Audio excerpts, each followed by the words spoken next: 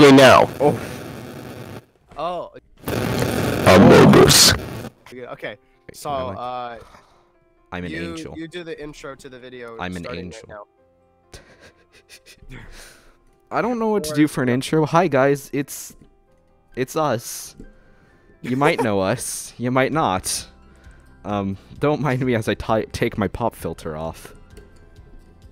We're gonna be reading, Hell Holds No Surprises for Me Anymore. Amazon review for Haribo Gummy Candy Gold Bears by Jeffrey Lambert. He's writing the review. He didn't, like, make... Specifically the sugar-free ones. Yeah, the sugar-free ones. This is a cautionary tale, and unlike most of the other reviews on this product, this is a true story, and its authenticity can be qualified by a small news item that appeared in the Toronto Star's local news section during the month of April in 2013, much to my chagrin. I would consider myself a prudent man, not given to bouts of outspokenness or craving attention, and certainly not one to rock the boat. On any given day, I can be found reading a crime novel on a park bench in the middle of the city. Okay, this man sounds like a serial killer. I'm just imagining, like, this guy in this trench coat, straight from the book. just in the middle of the park, just like making That's eye also contact with very everyone who generic passes. and, like, very typical of an actual book character to do. Yeah.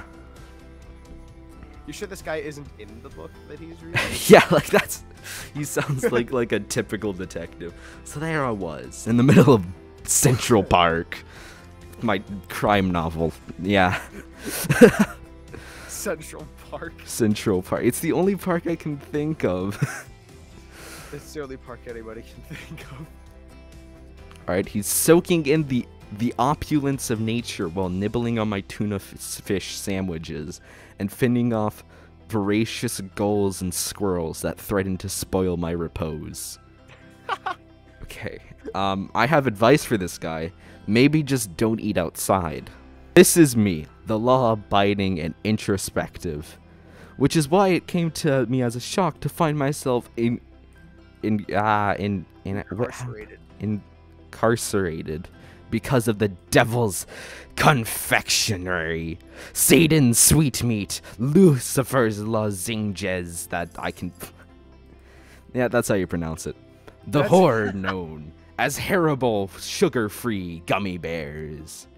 I'll set the scene. Sorry for my voice also. I'm recovering from a fever and I have a cough. It was late winter / early spring in Toronto, and the city had just been digging itself out of a late season snowstorm. Canada deals with that a lot, don't they? I was heading to Pearson International Airport for a red-eye flight to Amsterdam in order to give the Dutch arm of our company some training on the new software that had been installed. I'm deliberately being vague to prevent my place of work from being linked in any way to the incident that occurred. Must have been a serious incident. I had just finished packing, checked the time, and found I was running late. My flight was at 7:10 p.m., and it was now almost 5 p.m. Cursing softly, I ran out to the car and threw my bags in the trunk, hitting the gas a little harder than usual in my haste to make it to the long-term parking lot as soon as possible. Luckily, traffic was light on the 401, and I made it to the airport in record time, but knew that my chances of making the flight were still at risk if I didn't use my time wisely. So, first of all, I know there's going to be a lot of comments after each paragraph, I know, and a lot of them are going to come from me, but this one it's interesting because he says cursing softly and he speeds a little bit. In the last paragraph, he's all like law-abiding and all, posh. And he types it all out so, eloquently and writes it out very, very well, English-wise. And it's just very funny to see a guy do that. But the way he describes it makes his very actions sound as eloquent as he speaks. Yeah, So, I can't consider that he's being a hypocrite, but it is funny that I can't. I bet this man speaks in cursive. He's just one of those people who, just speaks in cursive somehow, and no one knows how. He wishes there was a setting on Google where you could read everything in cursive. Yes, exactly, and not just the robotic voices that just scare me. Yeah, this is being recorded on the 24th. I'm gonna start I'm gonna start telling people like when the recording dates of things I do are, just to see how there's actually like 2 months between any given recording session and when it actually gets edited down. I'm so bad. I do everything so out of order. I hadn't eaten since lunch, and I was feeling a bit hungry. My stomach rumbling loudly in protestation, which caused me to look around at the other travelers rushing past me at the busy terminal. Mortified that my bodily noises might be heard by others, I briskly checked my watch and decided that I had enough time to grab a quick snack before going through the baggage check and security, and would get something more substantial once I was checked through security. I spotted a vending machine nestled in a relatively low-traffic corner of the terminal and rushed over. Already pulling out my credit card and mentally assessing what I had a craving for, as to save time interacting with the machine, my eyes scanned the colorful array of confections quickly, coming to rest on a tantalizing, rainbow-colored bag of gummy bears with the simple white and red logo. Haribo. I messed that up. Haribo. Emblazoned across the bag, in what appeared to be a slightly tweaked Helvetica rounded font. Helvetica, that's not even close. It's Helvetica. See, I have my sunglasses on, so I can barely see the words. Now I'd to pause here in the story for a moment. Okay. For someone that writes in cursive. Oh yeah, man, I don't know about that one.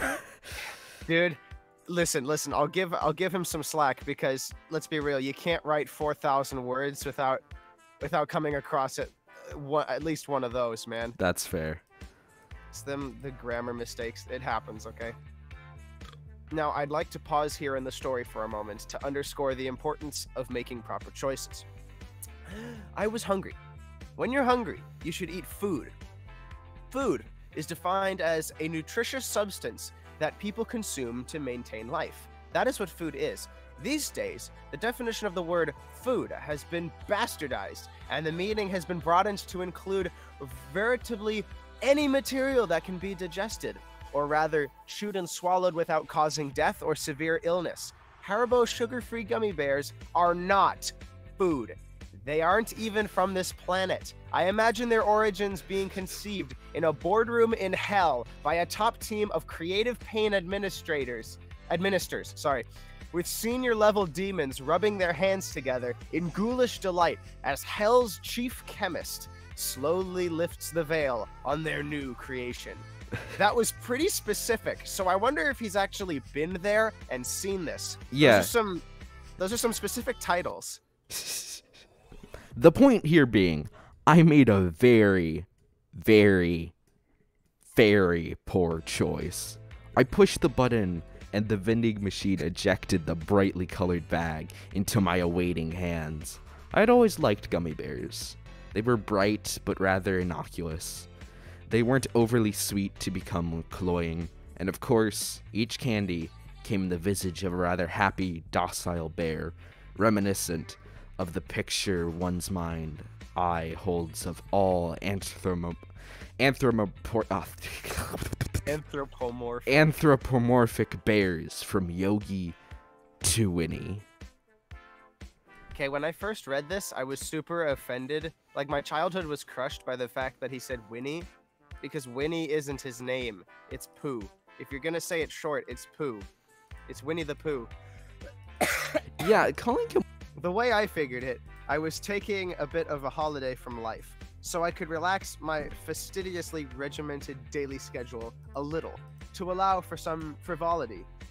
Does this guy even know what frivolity is? Is this guy one of those people whose literal, existence runs on 15-minute blocks? Yeah, he's probably one of those people who's frick it, I'll live a while, and then takes a 15-minute break. Every 5 years? Yeah, it's to the point where even the boss is dude, just please leave. Take a break, please. Seriously. Because for me, it's the opposite. I live life with no schedule at all, and then for my 15-minute break every 5 years, I have to live it on schedule. Not even my school becomes schedule as hard as my mother tries. Anyways, after all, I was going to be in Amsterdam come morning with 16 hours to kill before I had to be training the Dutch employees. I like how he specifies Dutch. Maybe I would take a trip down to one of the coffee shops in the red light district and really let my hair down. Really? No, Yeah. I wouldn't do that. I would see that area of the city from the bus as I went to the hotel, where I would eat at the hotel restaurant and drink sparkling water. So I'd better enjoy the gummy bears, my one extravagance to commemorate my break from routine. At least the guy scoffs at the idea of the red light district. Just saying. I mean, Maybe fair he's a enough. cosplayer, I don't know. Yeah, this man is, dude. If you're gonna be in Amsterdam, at least like take a walk. Also, I'm yeah, that's my advice. If you're gonna be in a foreign city, bro, at least take a walk. That's all I'm saying. Also, Yeah. I repeat this, and everyone hates me for it. Sparkling water is trash. Everyone hates me for that opinion. I genuinely cannot stand sparkling water. I can agree. It just tastes like soda, but there's not enough flavoring. Yeah, I agree. I The don't- problem is that all my coworkers bring cases of it to work instead of actual water. Why? So I just sit there and go dehydrated because I don't really like it. Don't you live in like... Wait. You live in like a desert. Why wouldn't you just bring straight water? Why is... Because people like LaCroix. I don't know. I'll never understand it. I mean, our Minnesotan friend hates it too. That's... So you're not alone on this. Yeah, that's true. We have one sane person. I can agree with you guys though. I'd rather drink real soda than sparkling water, and I don't even drink real soda. I joined the queue at the KLM line, which was mercifully short. Most likely because all the passengers for my flight had already been checked through, as the flight was scheduled to depart in about an hour. That is the most unbelievable part. I've been on a lot of planes. There's definitely people arriving there less than an hour before you depart. Honestly though, that's weird because and that works for anything in real life as well. Like there's not a crowd an hour before anything. Yeah. If anything, the largest crowd happens within the last hour. That's how things tend to work. Yeah, like in the air. Oh, go ahead. Yeah, so basically, like in the airport, my experience has been there's about like a lot of people get there, like I would say maybe a fourth to a third get there like about 2 hours before, which is the normal time, and people slowly trickle in. Another third about like comes about an hour before, and then everyone else just kind of trickles through on all the other times. That's like genuinely unbelievable. So many people get there an hour before. I checked my watch again, frowned, and absentmindedly opened the bag of Haribo sugar-free gummy bears, and began to munch on them as the line slowly advanced. Slowly advanced. Slowly advanced. To be fair, they tasted fine, just like every other manufacturer's brand of the colorful candy, and they were sugar-free to boot. That is what made the whole incident that followed so baffling. If they had just tasted off or different, I most likely wouldn't have continued to shovel them down my mouth absent-mindedly while daydreaming about what I would order from room service in my hotel in Amsterdam. Yeah, that's weird. That's actually a commonality I've seen in a lot of other reviews, is that the funny thing is about these sugar-free gummy bears is that they by themselves, like they actually taste pretty fine. I mean, they're probably designed that way. I just would imagine. Dude, I've received those exact gummy bears from people on the street in like Halloween. You know, like the kids go out trick-or-treating, and we receive those. We actually receive those. True story. We actually do get those from time to time. Thank God we never eat them because my siblings just don't like gummy bears. So it's never been a problem. And now that I see it, I'm like, oh shoot, I don't even want to begin to imagine what would have happened if somebody had eaten one of those. Skittles I and said it was good. don't understand people who give out like sugar-free or like healthy stuff on Halloween. Like, I get what they're trying to do, but at the same time, it's like, why don't you just not? Why don't you just not? Just don't bring anything out. It's Halloween, bro. Come on. Yeah. Also, I just want to say how funny it is that he says they tasted just like every other manufacturer's brand of the colorful candy. If the man is that stuck to his routine and he says this is his one break from it, how the heck would he know? Oh, true, true. Just saying. My turn.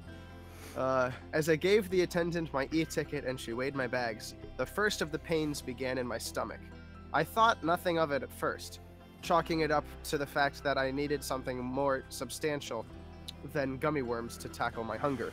But over the course of the next 5 minutes, the shooting pain began to come in more rapid succession.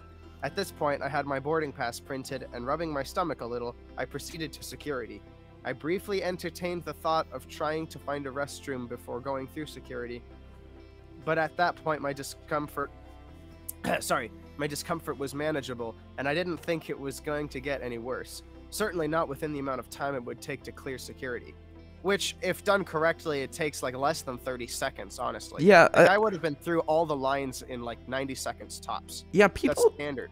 people complain about like security and how long it takes, but honestly, my experience has been it hasn't taken me more than like 20 minutes top, like when it's packed.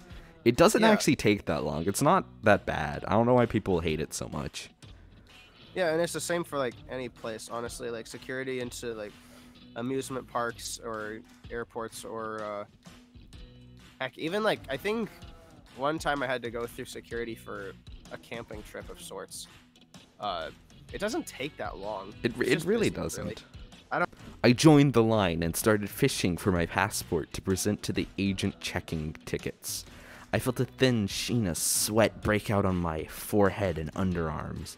My features flushed for a moment as a wave of heat washed over me. I didn't pay it much heed, as going through security always caused me great anxiety, and I chalked it up to pre-flight jitters. Okay, but honestly, like, I get that something too, like anxiety while going through security, and it doesn't make any sense because, like, I'm getting anxious and my mind is just telling me, it's like, what is going to happen? Do you think you, like, accidentally brought a gun somehow? It was only as I stood face to face with the agent and handed her my passport and ticket that I glimpsed the agony that was about to begin. It felt like time rippled for a moment, as if my consciousness buckled, so intense was the pain that fired through my bowels. I grimaced spastically and emitted a low moan, and felt myself take an involuntary step sideways. Stars shot through my head briefly, and my vision blurred and then snapped back into focus. The agent was staring at me with slight consternation and asked me if I was alright. I pulled myself together, stood up straight, and declared that I was fine, mortified that I had a lapse of decorum not only in public, but at the security clearance. In an airport. As I fumbled off my belt to go through the metal detector, the pain in my stomach increased, and I practically had to sit on the floor to take my shoes off, terrified of what would happen if I bent at the middle to do it. It was becoming increasingly more evident to me that this wasn't just a stomachache. No, this was something much worse. As a child, I had had a bout of diarrhea after a trip to Mexico with my family. I remember the feeling of nausea that swept through me before my child self had surrendered to the gas pains and parked myself on the toilet for an hour, pooping until I felt like I didn't have any bones left. And that was how I was feeling now, with several key differences. The pain was worse. The sense of an impending bowel movement was so formidable, it gave me temporary amnesia, and it took all of my willpower, all of it, to clench my butt cheeks together to prevent my sphincter from exploding. A sudden shock of pain racked my body, and I half wondered if I was going to give birth to a Tasmanian devil. The crazy, fever-induced image of said cartoon animal chasing Bugs Bunny through the splashy volcanic kettle that was my stomach, and caused me to listen to short, maniacal bark of laughter as I approached the metal detector, a wild, distant look in my eye, sweat now beginning to pour off of me like a long-distant runner in Kenya. The security agent on the other side of the detector shot a quick glance over to her coworker, who narrowed his eyes and made a subtle movement towards his holster. My breathing became uneven as I entered the metal detector, and I realized with alarm that I had taken off my socks without even registering it, and while my shirt tails was untucked in the front, I held my breath, my eyes bulging dangerously from my head as the machine scanned me. As I shakily moved forward towards the agent for a pat down, my stomach began to elicit sounds that can only be described as otherworldly. It started off as a sort of bubbling sound heard from afar and grew in pitch and intensity at an alarming rate. My jaw dropped in shock as what I could only describe as the sound of an agonizing, wailing alley cat in the heat, with a persistent Doppler effect added to its voice emitted from some nether region of my intestines. The officer's eyes widened in alarm. She kept her eyes glued to my stomach as she thoroughly patted me down. As she reached my shins, I felt my innards suddenly expand, plummeting towards my rectum. With cat-like reflexes, I squeezed my sphincter shut with what seemed like nanoseconds to spare, and I knew that if I didn't get to the bathroom immediately, I would myself. With a Herculean effort and all of the strength that I could muster, I forced my butt cheeks together, knowing that one false move would open the floodgates. I began to walk like a duck, trying to remain as inconspicuous as possible, not even caring what other people were seeing in front of them. A disheveled, barefoot 40-year-old businessman, red-faced and bulgy-eyed, sweating profusely, shaking slightly, and walking without bending his knees. That is a sight to see, to say the least. Yeah, that would be interesting thing to see. I think I would turn into that parent that like covers my child's eyes at the sight of that. Don't look, I'd be Timmy. like, don't look, Timmy. It's the sugar-free gummy bears. With single-minded intensity, I grabbed my carry-on, shoes and socks from out of the plastic tub that passed the X-ray inspection, and without putting anything back on, I turned on my heels with the intention of finding the nearest restroom and slowly dying there one squirt at a time. I hate that graphic- sentence. I hate that last part of that sentence. I cannot describe how much I hate that. But that's not what happened. But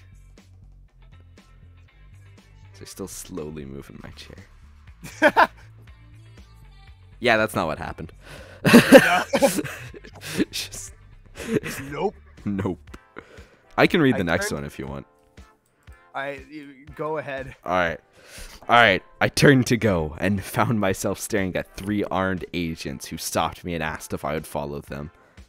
Why? What's the matter?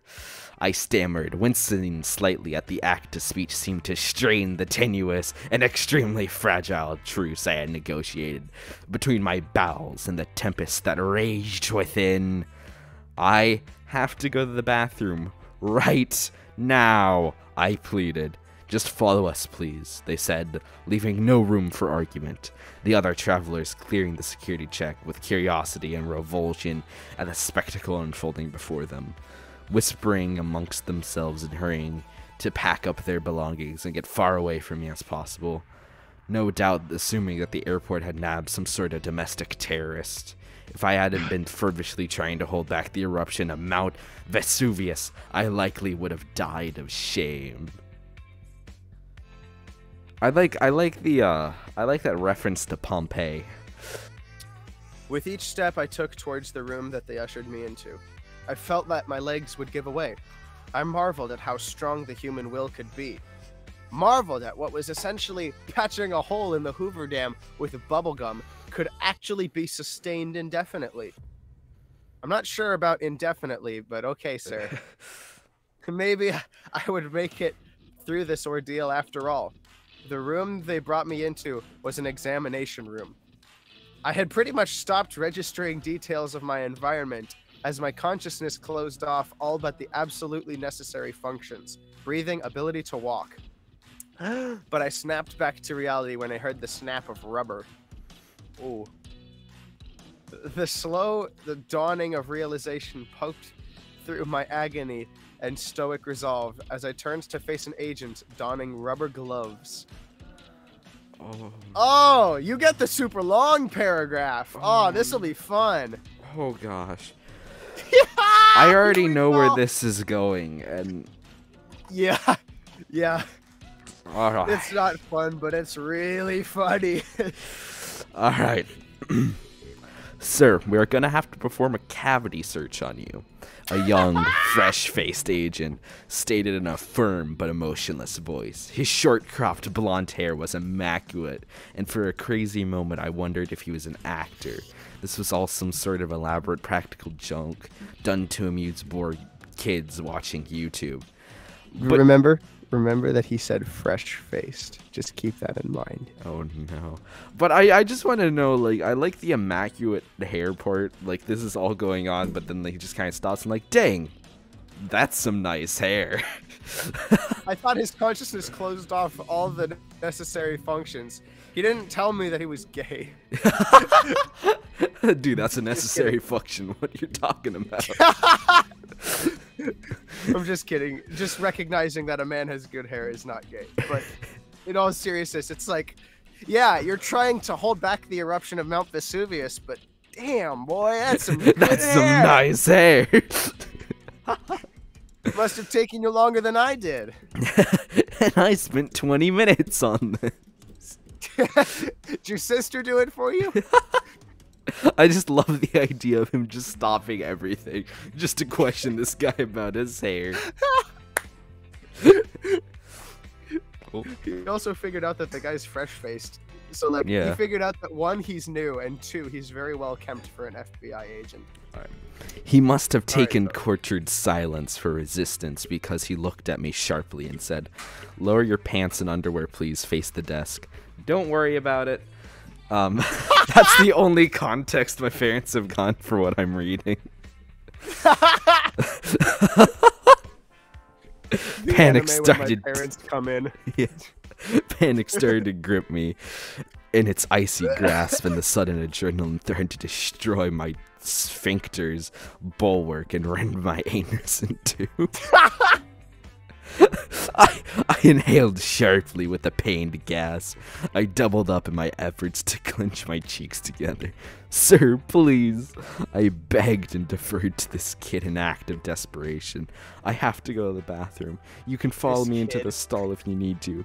But I had some Haribo sugar-free gummy bears, and now I feel like..." But they had stopped listening and smirked at each other. 2 of the other agents, a tall, dark-haired female and a shorter, balding fat man, looked away from me, and I could see them shaking a little as they stifled their laughs.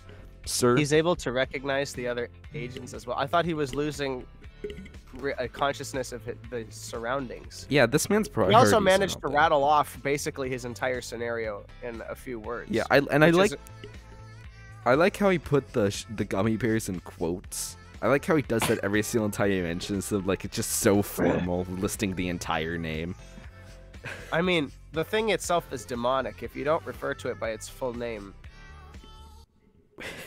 These it's that serious of a thing. These gummy bears are like the like vampires. They can't come into your house unless you don't like say their full name. Like if you say their full name, they can't enter your house, but if you shorten it, they will show up on your bed tomorrow.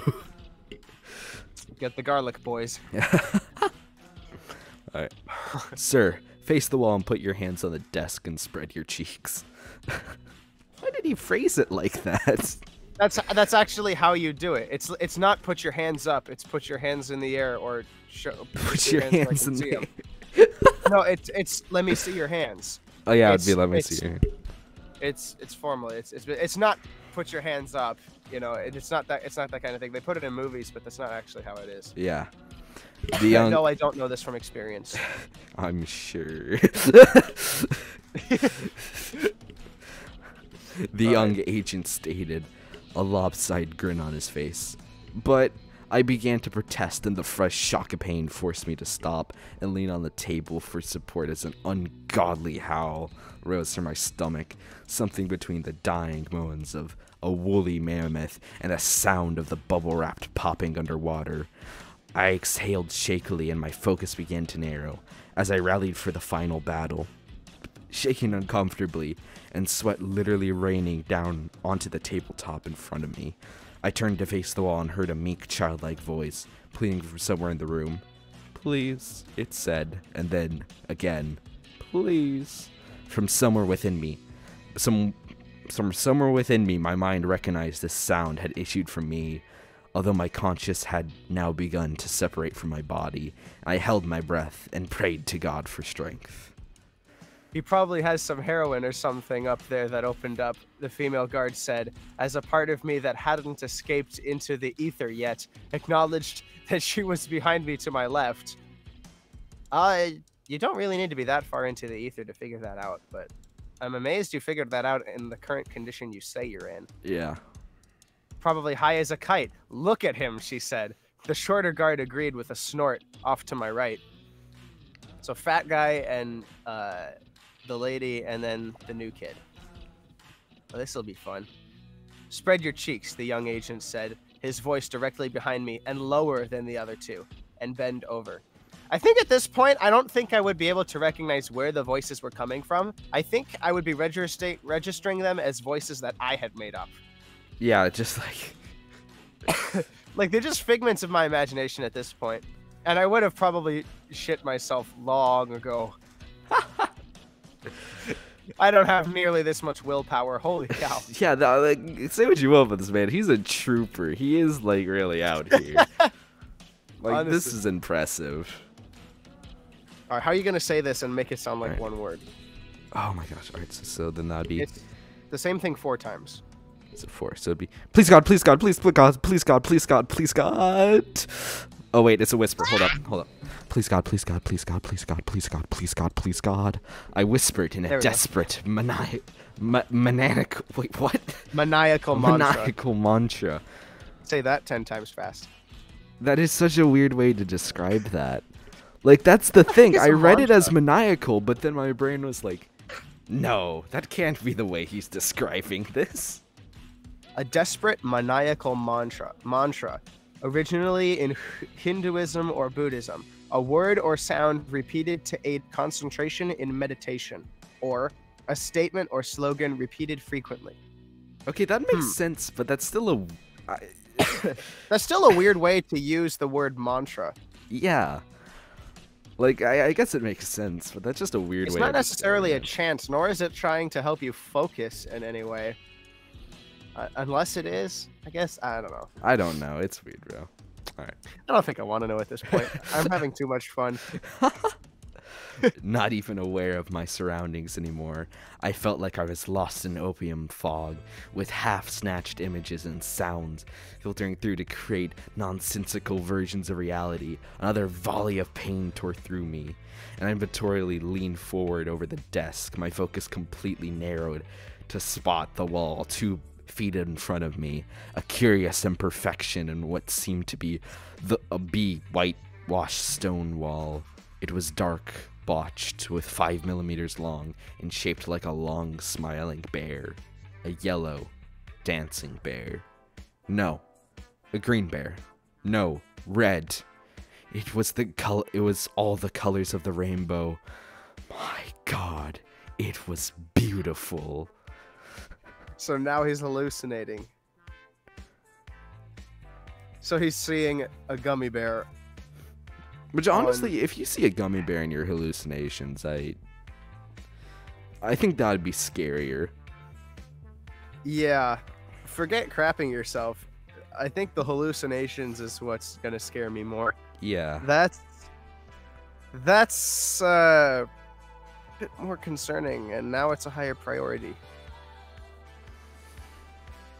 Anyways, I just like how he finishes it to recapture his mental state It was in the hallucination. He beautiful. was like, "My God." It just took something simple as a slight breeze to trigger Armageddon. Why did I say Agamemnon? to trigger Agamemnon. Armageddon. Gosh dang it. A bunch of Greek warriors just jump out of the screen to battle. That's what's been raging inside of his stomach. Yeah. That's all. No trumpets, no fanfare, no fire raining from the heavens, no dogs or cats living together in harmony, which already exists, sir. Yeah, it doesn't make any sense. I mean, I had to live in a house in Utah that was 4 dogs and 3 cats. Pretty chill for the most part. Let's see. No finger on the button, no prophet to predict it, no nothing. As I stared at the rainbow bear smiling and dancing in front of me, my mouth agape, drooling, eyes glazed and bloodshot, face coated with a sheen of sweat. Second time he said sheen of sweat, so it's not a typo of sheet. I heard the softest sound, an exhalation from the young agent behind me. And then at the same instant, the warm air of his breath feather across my butt cheeks. He is way over describing just the basic semi-unconscious human function of taking a breath. Oh my gosh. This guy, for just a moment, maybe less, maybe a split second, even a nanosecond, I felt the presence of God there with me in that room as neurons began to misfire at a blinding rate. Nerve endings bristled and muscles twitched reflexively. I stood on the brink with one foot hovering over the edge, and then without taking a step, I found myself plummeting. I want to know how long it took him to write all this out and like edit it. Honestly, and we've only come across one grammatical mistake too.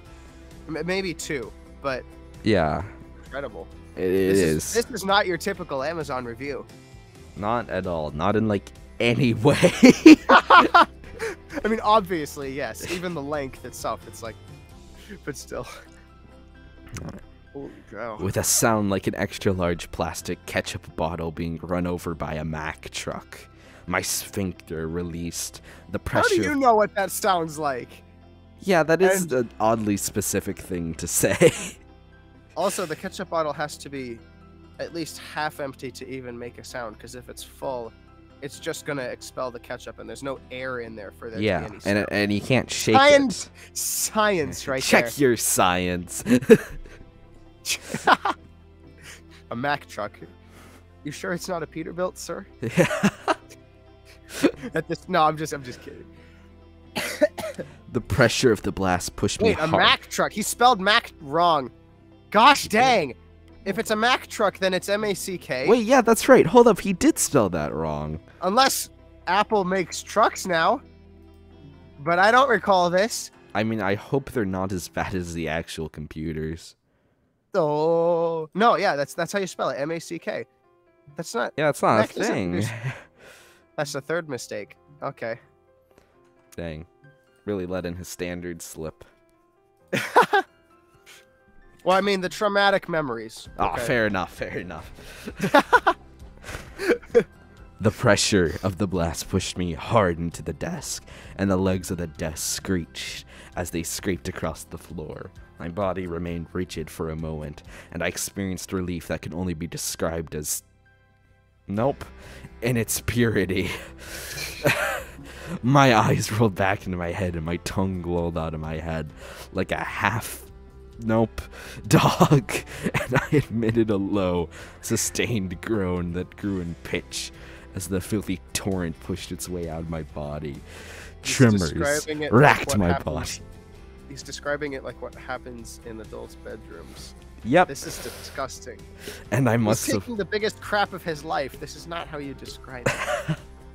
and I must have looked like a fish out of water with an endless stream of feces firing out of its donkey. Okay, yeah, changing that word to that just is kind of confusing. Biblical donkey. Biblical donkey, yeah. Other sounds and sensations started to filter in as my conscience began to materialize once more. The muffled scream of a dungeon filled with prisoners near death radiated from my stomach. The rushing sounds of liters of liquid trying to escape through an aperture too small to accommodate it all.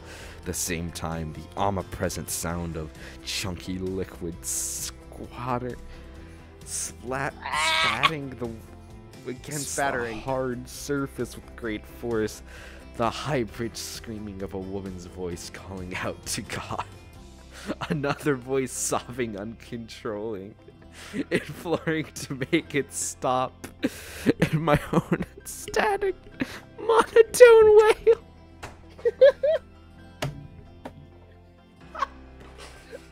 Ah, no! This exists! This exists! That is my favorite Why? paragraph so far. Why? Alright, when my ordeal had eventually run its I just can't believe you actually read that entire thing. You basically have read the worst of this entire thing. I've been getting all the easy parts. I'm so sorry you have to go through this. Oh, you know my pain. It's too hard. You trauma yet? Yeah.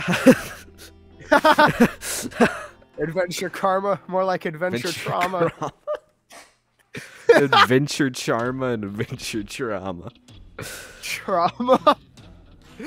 When my ordeal had eventually run its course, I was left panting for breath and wobbly-legged, half crying, half laughing with relief, barely lucid and feeling as if I had birthed an elephant. Believable. My colon felt like someone had poured chili sauce all over it and then sent in a colony of fire ants to eat it. Also believable.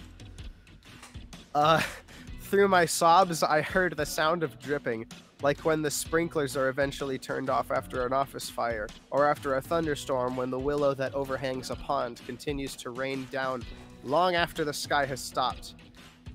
Oddly descriptive about the tree, but that makes sense, and by itself, that sounds like a pleasant situation, but in this comparison, you're making it sound incredibly ugly.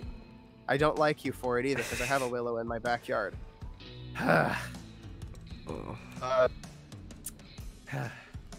From behind me, the sobbing continued, and I heard someone trying to speak into a walkie-talkie, but nonsensical words were all that the man could speak, which sounded like the ravings of a lunatic. I don't like this anymore. This was a good idea from when we first started, and then it just it's just yeah. It's gone from dang this will be fun to why are we here only to suffer. I have a question for God. Why? Why? Okay. With great relief, I slowly pulled myself off the table, legs trembling, my stomach eliciting one last sound, a loud, prolonged gas bubble that eerily resembled a pig. No. Why do you know what that's? Okay. I slowly turned my head. I asked the same thing. How do you know it's? Okay. I don't want to know. Actually, you know what? I don't want to know. Yeah, no. I slowly turned my head to survey the devastation, and in that instant, if I had a pencil or some sharp object, I probably would have gouged my eyes out in revulsion.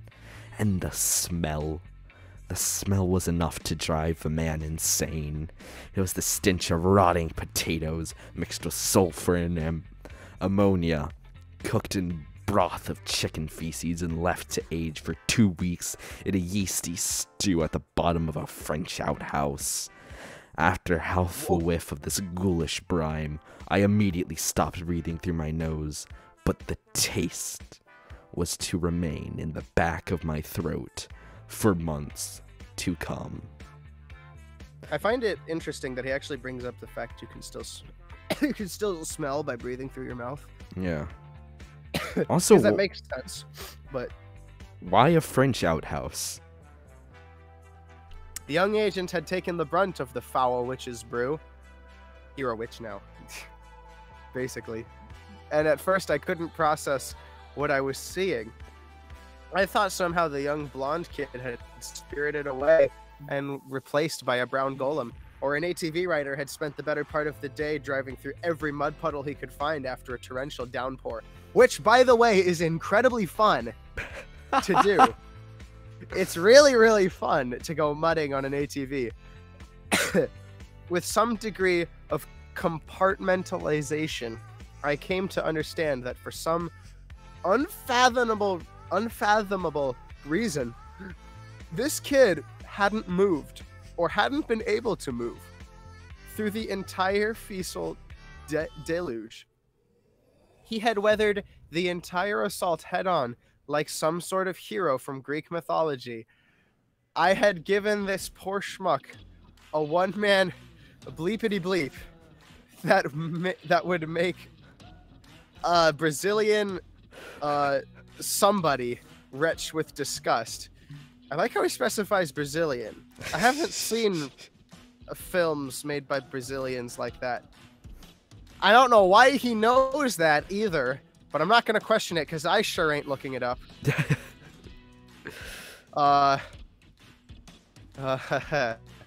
We'll provide the link of the actual review in the description. Yeah.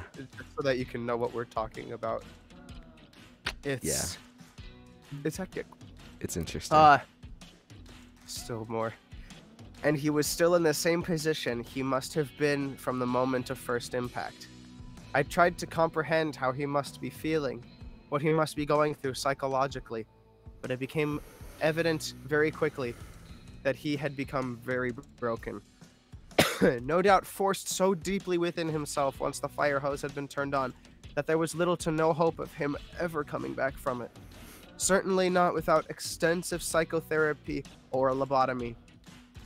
I looked beyond his quivering, catatonic, crouched form to see a perfect outline of him cut out on the white wall behind him, either side filled with a dripping, opaque layer of alternately pulpy and runny Feasel stew.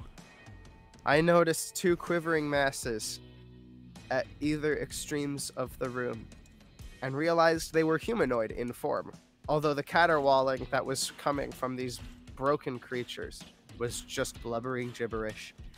And this was the tableau that was burnt into my mind's eye for eternity. Needless to say, I missed my flight. Okay. He just brings that up. So Yeah. Anyways. I missed my flight, in case anybody was curious. In fact, the next week is a blur. Gotta work up the courage. I think this should be good, though. Alright. I have the vague recollections of an army of hazmat-clad figures looming through the brown landscape of the soiled room, the slopping sounds of rubber boots squelching in the puddles of fetid trees, uncontrollable wailing, and animal-like sounds issuing from the mouths of the creatures that have been traumatized beyond their capacity for being put back together.